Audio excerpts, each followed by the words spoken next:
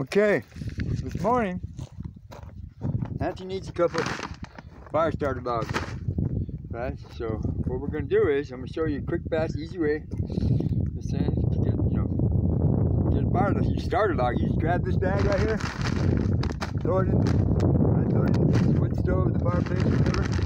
Right? Put a little, start the corner on fire, bing, bang, boom. Walk away, come back a few minutes later, throw your logs in. Right? And you get the fire going. Why? Because this bag, local grocery store bag, out here in the outback, right? Grocery stores use these bags for this reason, so that people can do this. At least the ones around here do it. Right? Take your regular grocery bag. Fill that baby up. Debris, wood chips, burn logs clear. Shovel, you get your hand.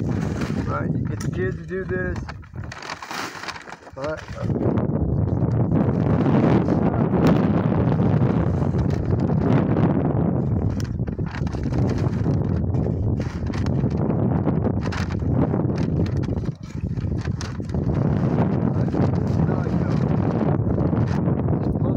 Fairly wood chips, they just burn stuff.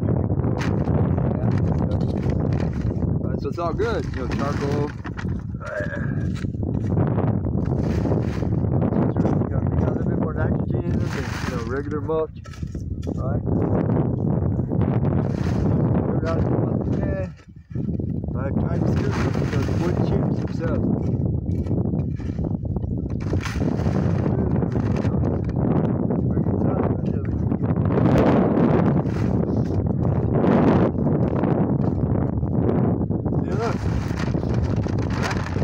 Then you take your grocery store bag.